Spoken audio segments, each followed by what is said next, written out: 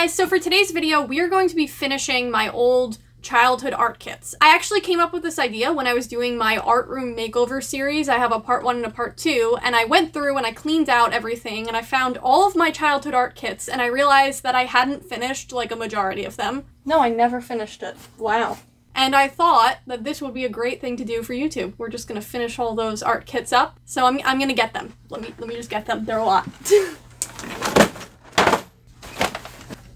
Okay, as you can tell, there are a lot of art kits, and because there are so many, I actually can't do all of these in 1 week because I only have 1 week to film this stuff, but we are gonna do some of them. I think 4 of them.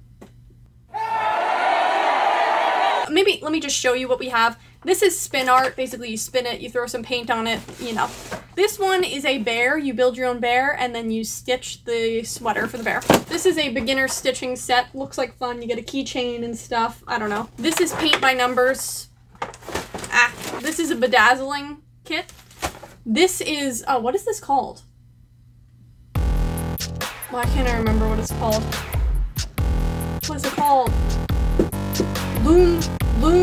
It's called Loom something. Loom art? Is this what that was called? Loom? I can't remember the name of this. It's Loom. I think it's Loom art. I don't know. It's Rainbow Loom. That was painful to watch. And then we have this rainbow art thing. I don't know if you guys have seen this. It's like watercolors basically. And you paint like a rainbow at one time. And then we have this Hello Kitty rug, which is like a stitching cross latch hook thing. Okay, so the first one we're gonna do is...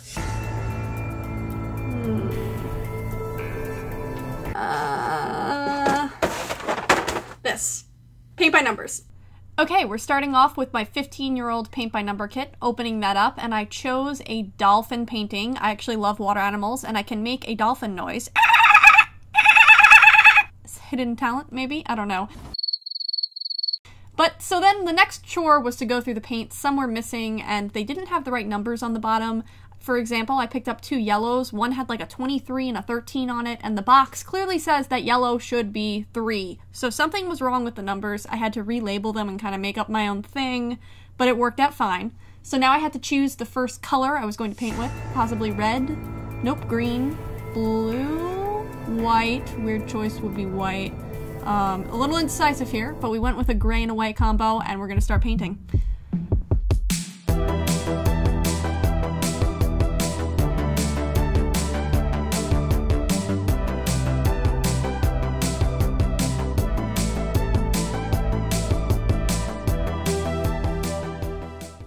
I realized I didn't explain what paint by number is. I kind of just thought everyone would know what that is, but on the off chance you don't know what it is, you've been living under a rock, you know.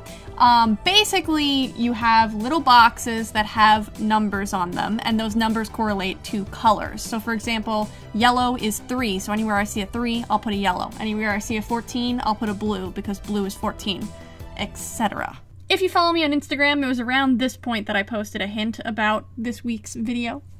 Get ready for the ocean to be filled in now. Nice.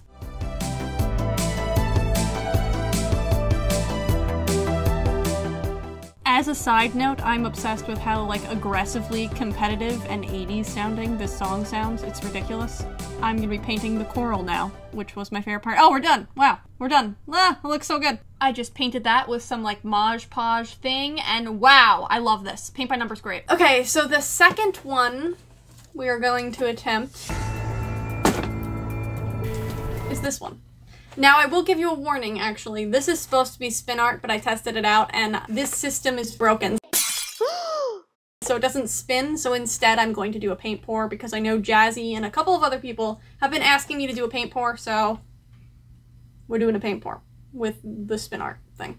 So yeah, the spin art system was broken. Basically, spin art spins in a circle with a battery. The battery pack, I changed the battery, didn't work, but now I'm just gonna do a paint pour. So I tested it out wrong. At first I decided to just pour it directly on, and I realized that I had to mix it with soap and water because it was just not liquidy enough. It was not working out. I don't know what I'm doing. So then I got some little tiny paint things, put some soap in it, mixed it around. I didn't add water, so it's very thick right now. So this first attempt, fail. I mean, honestly, all of these are a fail because I'm doing it on, like, cardboard paper or, like, construction paper, which isn't really ideal. You kind of need canvas to do this. So I will do this again, actually. It was a lot of fun. If I had some canvas, I think it would come out better.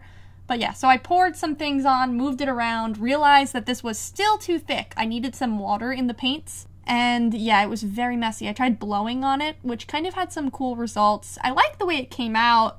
It's just, you know, not sure. I don't know. I feel like, I don't know. It was very messy. That was the final result for that one. So we're just going to try to airlift that off there without messing it up. Okay, next one, I mixed some water and I made it more bubbly, as you can see. Ooh, that looks really nice. So like this is really bubbly so that I would have a cooler effect, and it's more liquidy so that you can paint pour and smear it around more.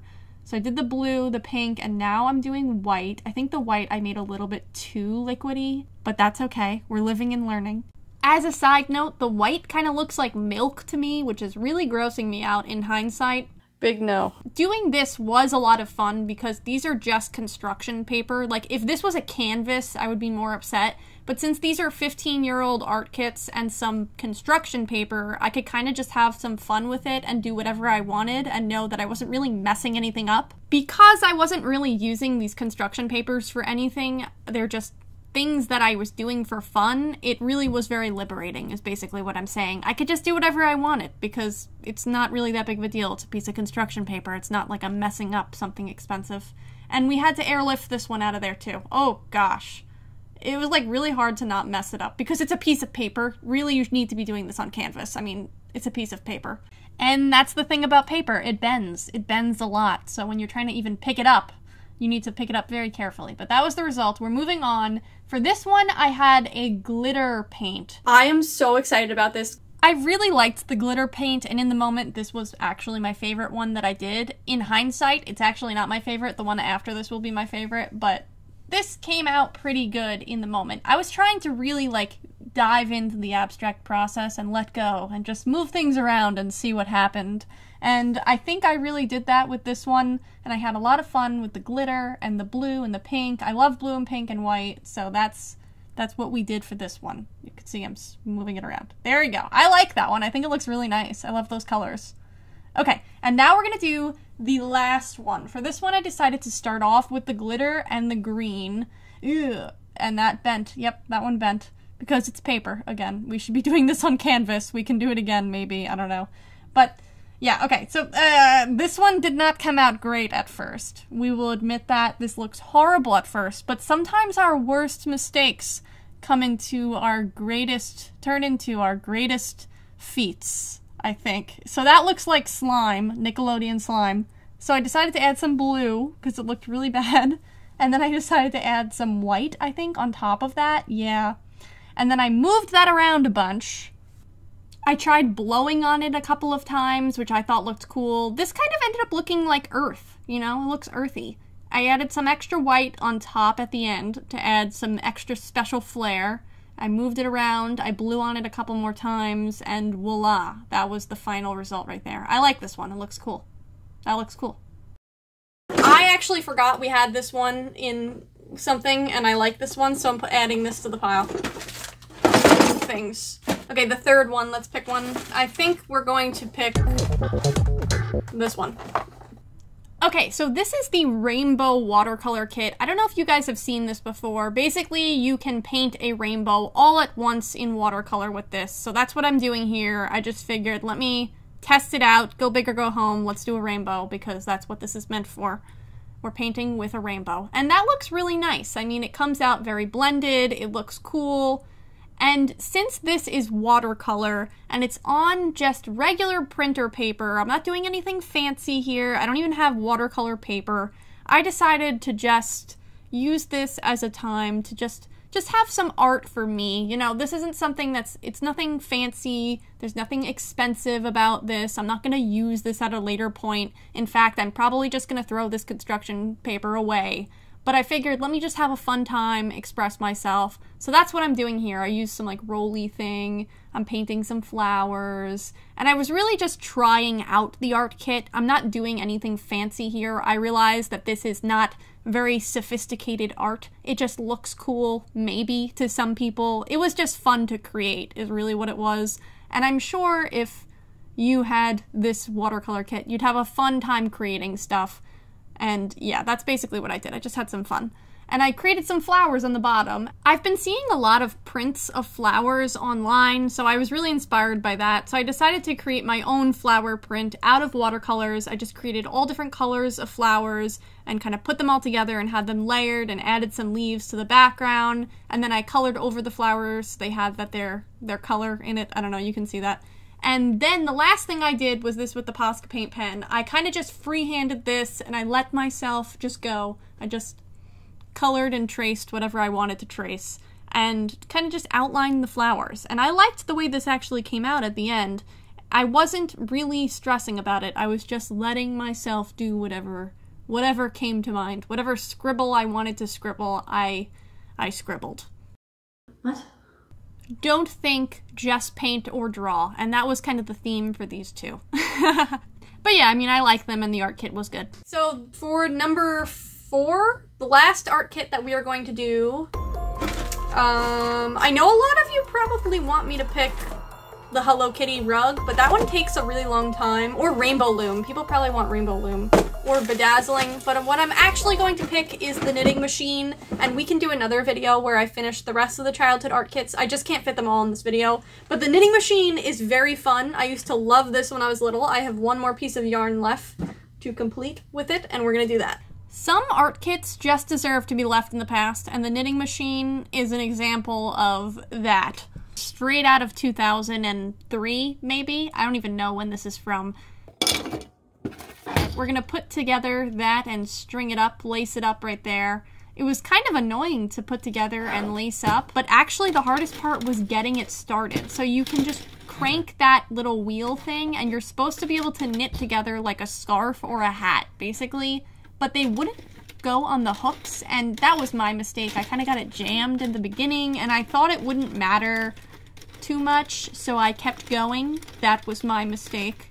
I kind of just skipped over that and swirled it all up until, well, actually, it got pretty long, actually. It did get really long. It got to the point where I was like, wow, I might be able to make a real scarf out of this. It was getting quite long.